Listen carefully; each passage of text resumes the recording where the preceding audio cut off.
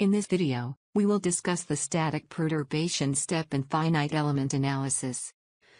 A static perturbation step is an analysis procedure used to model scenarios that behave linearly and are considered to be static.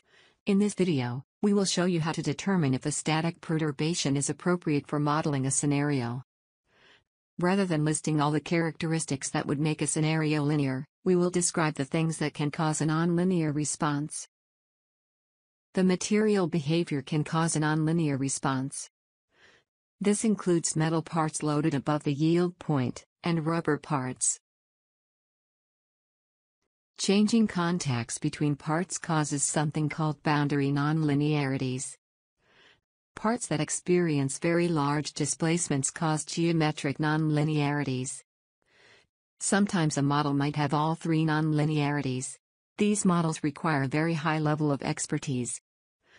Therefore, if you have nonlinear materials, boundaries, or geometries, do not use a static perturbation step.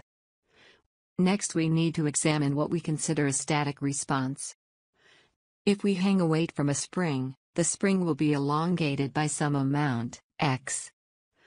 We can use Newton's second law, F equals m times a, to describe how this system behaves.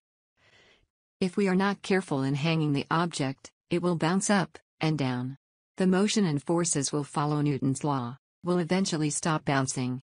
When there is no more motion, the acceleration of the object will be zero, and at this point in time, t minus w will be equal to zero.